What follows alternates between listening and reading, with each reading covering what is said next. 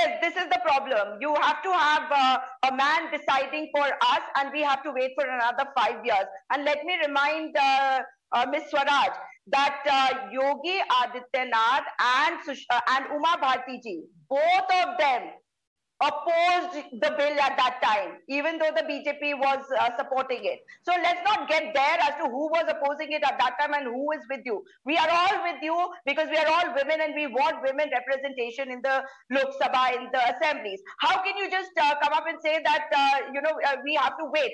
Are you trying to say that women leaders are not prepared, not ready for elections? They can't go into the electoral politics as soon as this is announced? This should have been done immediately, and in 2010 also, the draft took us straight to the reservations. Let me ask the non